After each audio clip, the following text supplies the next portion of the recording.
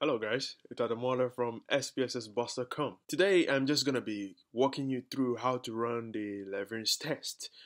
The Levene's test is a test for equality of variances or homogeneity of variances, and it is actually used as one of the main tests to check for the assumption of homogeneity of variance.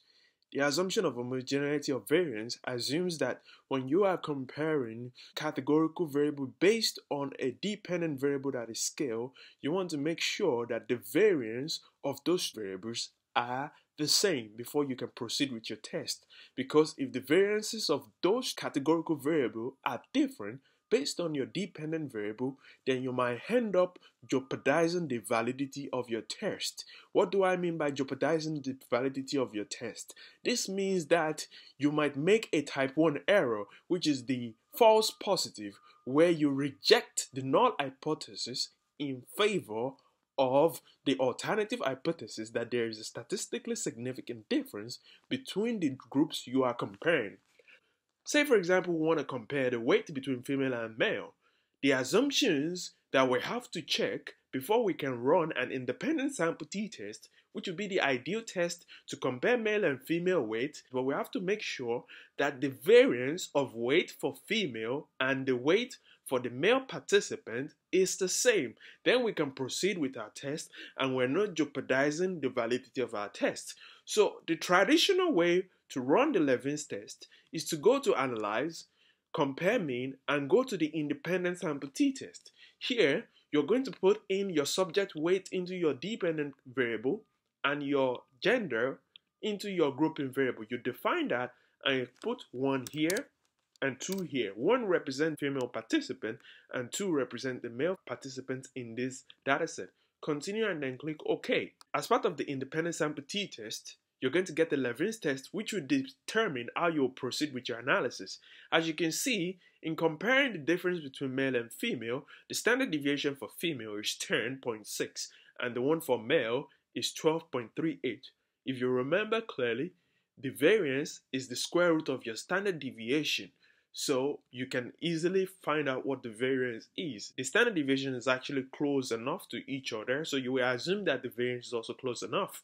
If you look at Levene's test for equality of variances, you will see that the significant value is 0.095, which is greater than 0.05. And this shows that there is no significant difference in the variances between the female weight and the male weight, and this means that there is homogeneity of variance and you can easily proceed with reading this first line for the independent sample t-test. But if this value was to be less than 0.05, which means it's statistically significant different variances between the two categories, you'll be reading the equal variances not assumed.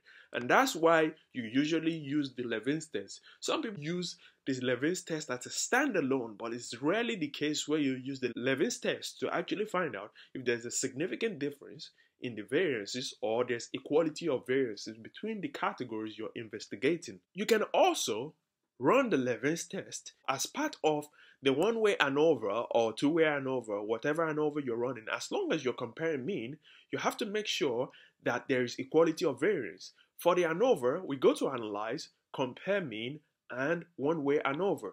Here again, we're going to put the dependent variable into the dependent list, and we're going to put our gender, which is our independent variable, into the factor list. Now, when you select the options, you would tick the homogeneity of variance test, which is also the traditional homogeneity of variance test you will carry out. There are different types of homogeneity of variance. This one we're using right now is based on the absolute difference for the mean. And this is the original Levene's test that was proposed by Levine in the 1960s.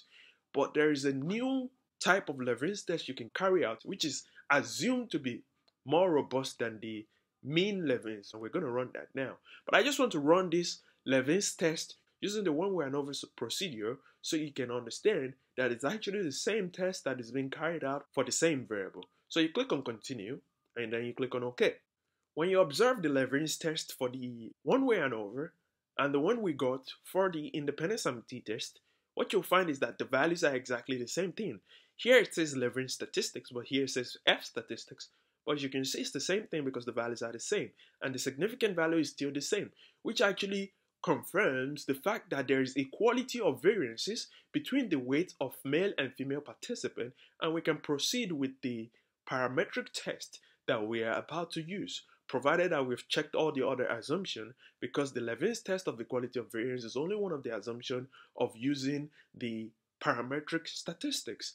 Now, I just want to show you what we've basically done by carrying out the Levine's test. What we've actually done is compare these two groups, the male and the female groups, based on the absolute weight mean. Now, what do I mean by that? Let's go to data and then go to aggregate.